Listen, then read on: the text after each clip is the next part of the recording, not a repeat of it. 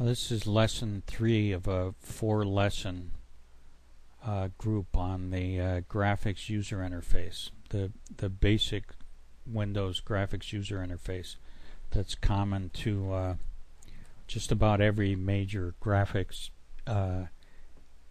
oriented program, or every Windows oriented program. So we've already done lesson 1 and 2. I'll highlight those and click Done, which changes their color to this nice pink color. And we'll move on to the ToolStrip control.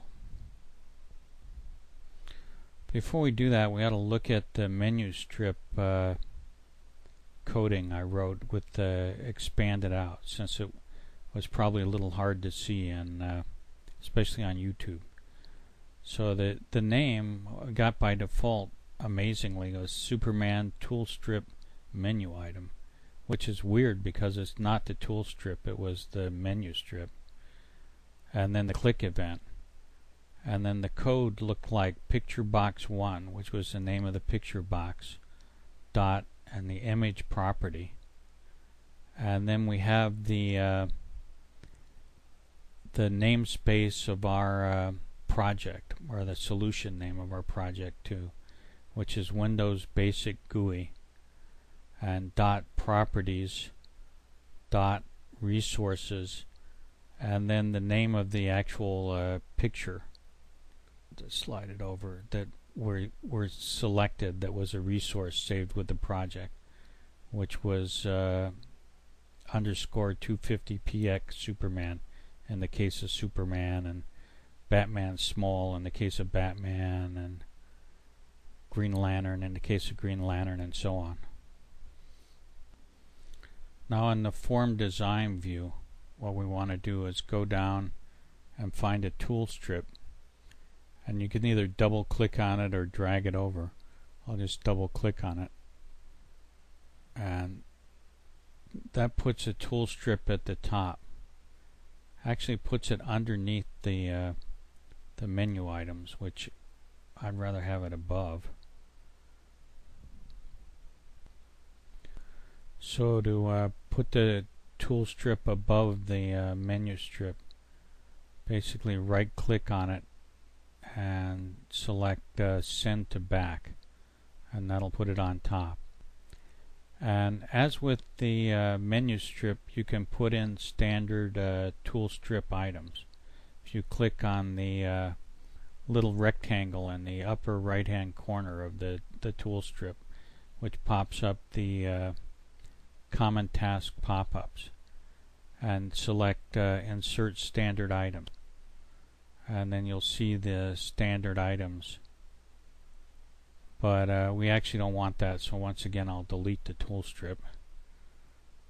Right click and delete, and put on another tool strip starting from scratch.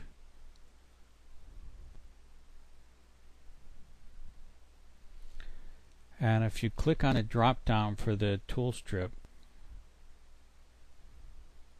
you see you can add a button, a label, a split button, a drop down button, a separator, a combo box, a text box, or a progress bar. It's more standard to have a button, so we'll just select button. And for the image for the button, we'll make this Superman. So change the name first of all, because I keep putting in to like TSB for tool strip button and Superman. I forgot to do that a number of times in the past in this group. Then go down to the image property, select that, and then click on the ellipse. And we already have a bunch of pictures saved for the big pictures, so we can just use one of these for the icon, although it'll be so small you won't really be able to see it unless you actually are Superman. But at least they'll look different. The colors and everything will look different, so we'll be able to distinguish them. I'll just go into pause mode, and I'll do that for the other 4 buttons. Actually, I'll show you one more. That'll just go over and do a name of TSB Batman, and go to the image, hit the ellipse, click on project resource file and select Batman small, and OK, and you see that puts the icon with the Batman in it. You can distinguish it, but you can't really see it. OK, in pause mode, I've done that for all 5 buttons now. And I'll select the Superman button. We go over and we see that it's TSB Superman. And a thing that makes it really useful, especially because the icons are so hard to see, is something called the tooltip. Tooltip text. I'll select tooltip text and then I'll type in Superman. And basically what a tooltip is something that appears when your cursor goes over the top of buttons. In the old days you used to have to click every button in the world to figure out what it did, but now with the tooltip, just put the cursor over it and you can see what it does. I'll do the same tooltip for the other 4 buttons now, or the tooltip with the appropriate name. I won't call them all Superman. And now if we save the program and hit Start Debug, which compiles and runs it, we'll see all our nice icons. And when we put our cursor over it, it has a tooltip that says the name: Superman, Batman, Wonder Woman, Green Lantern, The Flash. I'm not sure if you can see that, but I don't think it helps to magnify it. Although I notice if you magnify it, you can almost make out the figures on the icons. Amazing. Well, I close the program and we're back in the form. And the trouble with this is if you click on the buttons, they won't do anything. So we need to add code to the buttons in the usual way. In the design mode, we double click on each button. I'll double click on Superman. And that takes us to handler function called TSB Superman, which is the name of the button, and then the click event. And what we want this to do is already handled by the handler function Superman ToolStrip menu item click that we created when we created the menu strip. So I'll just copy the name of that function, including both the arguments, and right click and say copy. And now back in the TSB Superman click event handler, I right click and say paste.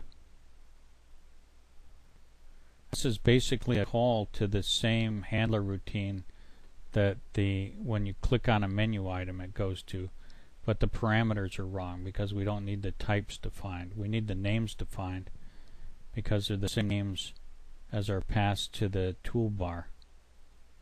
Basically what we're doing is we're taking the names from the parameters of our toolbar handler subroutine and passing it to the menu handler subroutine.